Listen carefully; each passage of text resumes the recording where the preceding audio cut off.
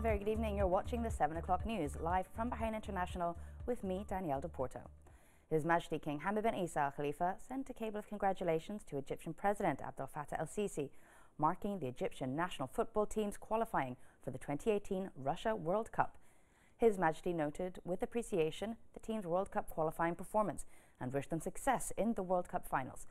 The Egyptian team beat the Congolese team in a match played at Alexandria's Burj Al Arab Stadium. His Royal Highness the Prime Minister, Prince Khalifa bin Salman Al Khalifa, sent a cable of congratulations to Egyptian President Abdel Fattah el-Sisi, marking the Egyptian national football team's qualifying for the 2018 Russia World Cup. His Royal Highness expressed his appreciation of the team's outstanding performance, wishing them success in the World Cup finals. He also sent a similar cable to Egyptian Prime Minister Sharif Ismail. His Royal Highness the Prime Minister, Prince Khalifa bin Salman Al Khalifa, received today at Gudaibiya Palace His Royal Highness the Crown Prince, Deputy Supreme Commander and First Deputy Prime Minister, Prince Salman bin Hamad Al Khalifa. Their Royal Highnesses discussed initiatives to enhance the efficiency and effectiveness of government work and adapt to current economic challenges and opportunities to meet the needs of citizens. They stressed the importance of supporting all national efforts that develop government services to achieve the directives of His Majesty King Hamad bin Isa Al Khalifa. Their Royal Highnesses reviewed government programs that aim to enhance industrial development to increase its contribution to the national economy, in addition to strategies to strengthen Bahrain's investment environment to attract more domestic and foreign investors, as well as other means of progressing sustainable development.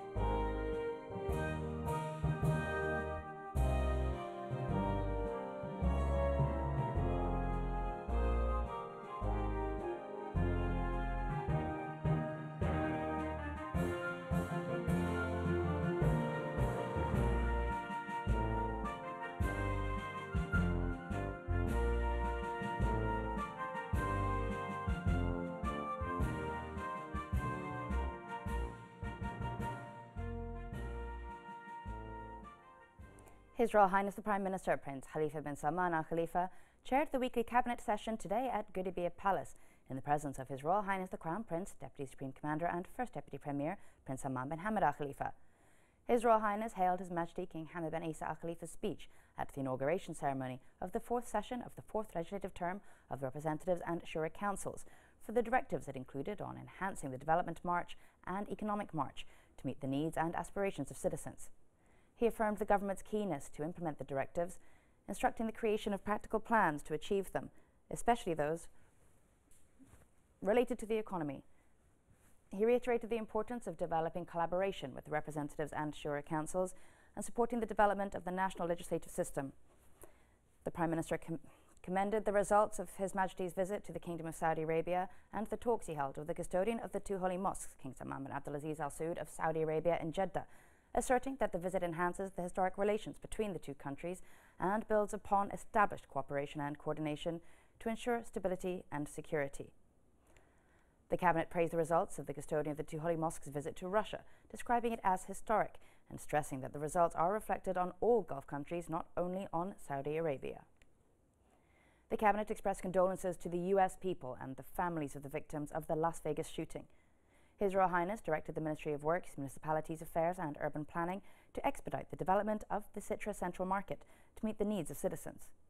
The Prime Minister noted the importance of establishing principles of cooperation and deeper working relationships between government bodies related to the Jafriya Waqf and heads of Matam and Hussainiyas to maintain and enhance the organisation of religious occasions. The Cabinet reviewed the preliminary steps to implement the health insurance system and approved a plan proposed by the Chairman of the Supreme Council for Health to develop the quality of health services and foster competitiveness between health institutions to ensure maximum benefit from resources in the public health sector. The Cabinet reviewed and referred the draft law of the Minister of Justice, Islamic Affairs and Endowments to the Ministerial Committee for Legal Affairs concerning amendments to the provisions of the Criminal Procedures Code to 1. Regulate the use of modern technology and the employment of witness protection, 2. Impose legal guarantees regarding precautionary measures against persons, 3. Prevent the escape of accusees, and 4. Increase the effectiveness of sentences to achieve justice and protect society. The Cabinet reviewed the recommendation of the Ministerial Committee for Legal Affairs to renew the agreement between Bahrain and UNESCO concerning the Arab Regional Centre for World Heritage. The Cabinet referred to the Ministerial Committee for Legal Affairs a draft agreement for the promotion, protection and guarantee of investments among the Organisation of Islamic Conference's member states. The Cabinet approved a draft resolution on the specification of development projects exempted from customs fees. The Cabinet referred a Memorandum of Understanding between Bahrain's Education Ministry and Mohammed V University of Abu Dhabi in the United Arab Emirates to the Ministerial Committee for Legal Affairs. The Cabinet approved a draft law amending Article 167 of Decree by Law 54/2002 concerning the Representatives' Council. The Cabinet also referred to the Representatives' Council a draft law to amend Article 130 of the Council's Rules of Procedures. His Royal Highness the Crown Prince, Deputy Supreme Commander and First Deputy Prime Minister, Prince Salman bin Hamad Al Khalifa, sent a cable of congratulations to Egyptian President Abdel Fattah El-Sisi on Egypt's national football teams qualifying for the 2018 Russia World Cup. His Royal Highness expressed his appreciation of the Egyptian team's performance, wishing them success in the World Cup finals. His Royal Highness also sent a similar cable to Egyptian Prime Minister Sharif Ismail on this occasion. The representative of His Majesty the King for Charity Works and Youth Affairs, Chairman of the Supreme Council for Youth and Sports and President of Bahrain Olympic Committee, His Highness Sheikh Nasser bin Hamad Al Khalifa, sent a cable of congratulations to Egyptian President Abdel Fattah El-Sisi on Egypt's national football teams qualifying for the 2018 Russia World Cup. His Highness expressed his appreciation of the Egyptian team's outstanding performance, praising the efforts of the administrative and technical bodies of the team. He wished both the Egyptian and Saudi teams success in the World Cup finals.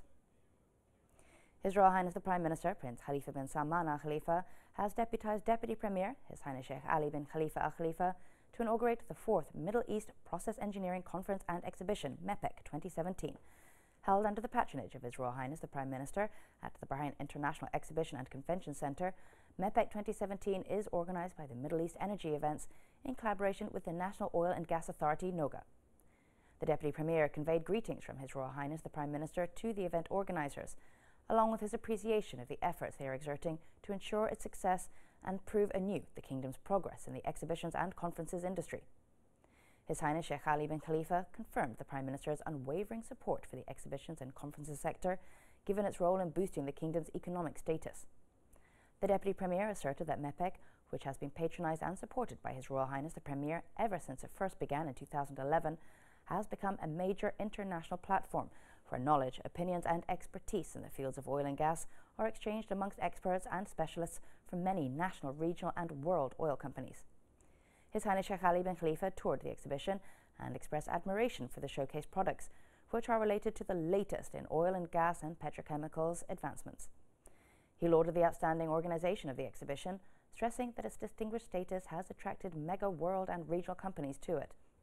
The Deputy Premier affirmed that the oil industry sector is making quantum leaps thanks to the constant support of the leadership. He extended sincere thanks and appreciation to MEPEC 2017 organisers and participants, wishing them further success. Themed sustainable growth through process innovation and downstream integration, MEPEC 2017 hosts more than 200 exhibiting companies on a total area of 8,000 square metres. More than 5,000 visitors representing 250 companies and institutions from 35 countries are expected to attend the event.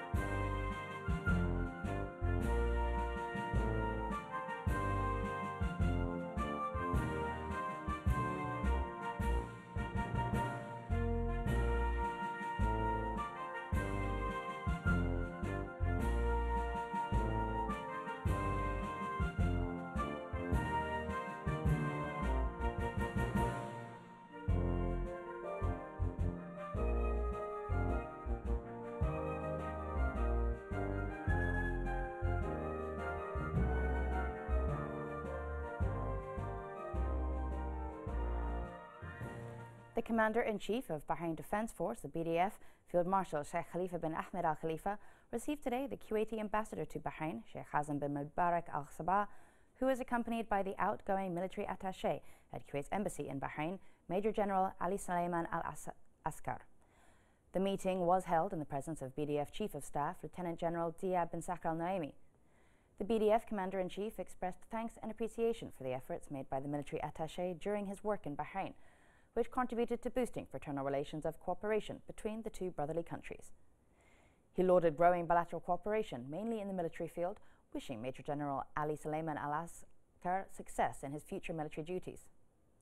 The meeting was attended by General Command Court Director Major General Hassan Mohammed Saad, Inspector General Major General Abdullah Hassan Al Naimi, and Assistant Chief of Staff for Supply and Catering Rear Admiral Yusuf Ahmed Malala. The Royal Guard Commander, His Highness Brigadier General Sheikh Nasser bin Hamad Al Khalifa, visited today the Royal Field Engineering Unit, accompanied by the Royal Guard Special Force Commander, His Highness Major Sheikh Khalid bin Hamad Al Khalifa, and a number of senior Royal Guard officers. The commander of the unit and a number of senior officials received the visitors. The Royal Guard Commander was briefed on the development, preparation programs and military training in the unit. His Highness Brigadier General Sheikh Nasser conveyed the greetings and appreciation of His Majesty King Hamad bin Isa Al Khalifa to the officers for their noble sacrifice while fighting amongst the Arab coalition forces to support legitimacy in Yemen, led by the Saudi Armed Forces. His Highness thanked them for their high military professionalism during their participation with the Bahrain Defence Forces in Yemen. His Highness highlighted the appreciation of the Arab coalition forces, led by Saudi Arabia, for the BDF officers' efforts, stating that this appreciation is a result of the officers' high combat efforts through performing their national duties, which are an implementation of the directives of His Majesty and the follow-up of the BDF Commander-in-Chief, Field Marshal Sheikh Khalifa bin Ahmed Al Khalifa. The Minister of Oil, Sheikh Mohammed bin Khalifa Al Khalifa, inaugurated the second CCPS Middle East Process Safety Conference on the sidelines of the fourth Middle East Process Engineering Conference and Exhibition, MEPEC, at the Bahrain International Exhibition and Convention Center, organized by Middle East Energy Events and the American Institute of Chemical Engineers in collaboration with the National Oil and Gas Authority, NOGA, under the patronage of His Royal Highness the Prime Minister, Prince Khalifa bin Salman Al Khalifa. The event was attended by a number of NOGA officials and a number of specialists in the field of chemical process safety from prominent local, Gulf and global oil and industrial companies, as well as many experts from many sectors in Bahrain, the GCC and around the world, to discuss the critical nature of operational safety and infrastructure and exchange information and expertise in the fields of safety of chemical processes and engineering practices. Sheikh Mohammed expressed thanks and appreciation to the organizers for organizing the event, hailing the positive results of the first conference and exhibition. He expressed pleasure in choosing Bahrain as the host, which is the result of Bahrain's good reputation in the conferences and exhibitions industry and the government's support to attract events to the kingdom, as MEPEC has become a major international platform where knowledge, opinions and expertise in the fields of oil and gas are exchanged amongst experts and specialists from many national, regional and world oil companies. MEPEC is being organized for the fourth time here in Bahrain. Now it's focused on process engineering, which is quite a wide sector covering oil, petrochemicals, other industries including the aluminum here in Bahrain and other chemical processes. Many events have over the years been developed other than the technical program, which is extremely rich in its content. MEPEC conference is a conference that draws people together who invest in large capital plants, whether it's petrochemicals or oil, and they add value to those products and they ship those products to the various markets, both within the region and globally. So MEPEC is important because the Middle East in particular is going through a process of adding value to what it has always had, oil and gas. So we're adding value to raw materials. This process is the natural evolution of our industry, and it will continue as long as we consume oil and gas. Very good grounds for all these professionals in this field to get together, exchange ideas, exchange experiences, and at the same time, it boosts the relationships between all the companies that are in this field. And of course, for us in Yasrib here, we blend with the others. We try as much as we can to improve the communication, the exchange of information, and introducing new technologies and new eras for this field, especially in the refining business, to the region and the Middle East. I'm out of Boston, so I came over this weekend. We've been coming to this show since it started 8 years ago, and it's really a fantastic international event. There's so much innovation and investment going on in the region, and there's so much the world can learn from this region, and the region can learn from the best practices in the rest of the world. On behalf of His Majesty King Hamad bin Isa Al Khalifa, the Deputy Chairman of the Supreme Council of Islamic Affairs, the SCIA, Sheikh Abdurrahman bin Mohammed bin Rashid Al Khalifa, participated in the 18th International Contest of the Holy Quran, which was concluded in the Russian Federation's capital, Moscow. In his speech on behalf of His Majesty the King, Sheikh Abdulrahman conveyed the greetings of His Majesty the King to all attendees, wishing them success and affirming His Majesty's appreciation of the naming of this event after him, which is a source of pride for Bahrain and its people. He expressed the kingdom's tremendous pride in its deep-rooted friendship with the Russian Federation.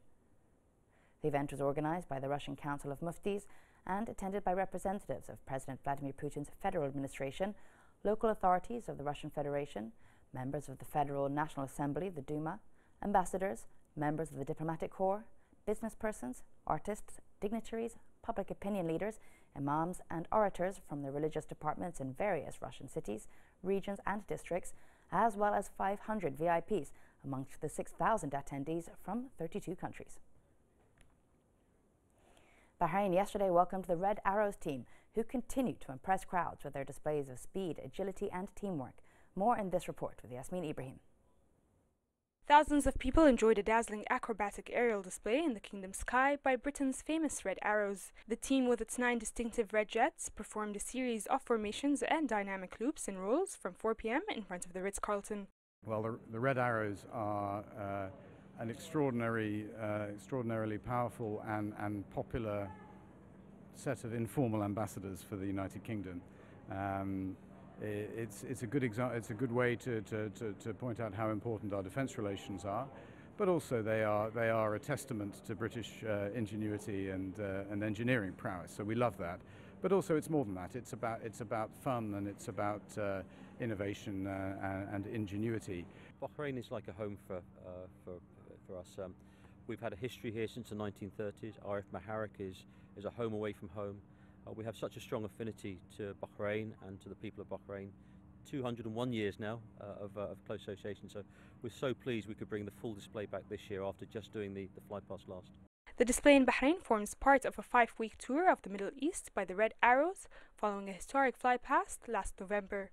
This year, rather than just a flypast, we thought we'd come back and really celebrate the ties between the two countries, both in industry and in military, and also across all the spectrums of science, technology, engineering and mathematics, so across all of the educational aspects as well. So it's brilliant to come back and just build on what we developed last year. The display, I found, I'm very proud that it's a British thing, and the ties with Bahrain and Britain are well known. You know, we've loved Bahrain for years, and hopefully Bahrain still loves us there. So there is that connection. So having it here in Bahrain was very special. The much-awaited performance is part of the festivities in honor of the Bahraini British Friendship Society, strengthening the deep historical tie with Britain, dating back more than 200 years. The Red Arrows team wowed thousands of crowds with their dazzling display of air aerobics here in the kingdom. Reporting for Bahrain International, I'm Yasmin Ibrahim. Bahrain carried on its warm reception and hospitality for the Red Arrows team today from a business perspective at a Bahraini British Business Forum event featuring the team, stars of the British community and business people from both sides, discussing technology, bilateral trade and new investments. Bilateral trade in both directions is on the increase, which is very good, and across a huge number of different sectors, which is a very good sign. It shows that Bahraini people are interested in and attuned to British goods of all sorts. Bahraini exports are also increasing to the UK. Investments also going in both directions. The latest is Villa Mama setting up their restaurant in Southwest London, in West London, which is another great achievement. But more seriously, we've got a great deal of really interesting and innovative investment projects going on backwards and forwards, for example, in the areas of environmental improvements here in Bahrain. Investcorp have just bought a massive debt management company in the UK. So from one extreme to the other, it's great. It promotes the relationship that we have with Great Britain, which is a relationship so old, over 200 years of close formal relationship, and you can add another 100 or almost 200 years of non-formal relationship. This event is great. To be able to come to Bahrain and display like we did yesterday, show the people of Bahrain how much we enjoy being here, the connection with the United Kingdom. That was one thing, but then to come here today and actually meet the people, the businesses here, and help promote the great campaign and those ties is just fantastic. Very excited to be here, and obviously events like this, because flying is part of what we do, but this is actually bringing it all together. So we represent the Royal Air Force, obviously a very long and distinguished history, and very proud to have that link with Bahrain. And so it's quite nice to be celebrating that as well.